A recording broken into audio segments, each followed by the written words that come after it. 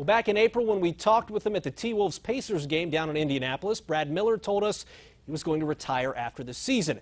Last month, however, his agent said that's not 100%, and if he does end up playing another year, it turns out he won't be playing up in Minnesota. Tonight, the Kendallville native traded to the New Orleans Hornets. He goes to the Big Easy with 2 second-round picks for a conditional second-rounder. Miller may or may not play, and it looks like he's not going to play, but his contract makes this deal work. He's scheduled to make $5 million this upcoming season. However, the Hornets can buy him out for the low price of $1 million and save some salary cap room.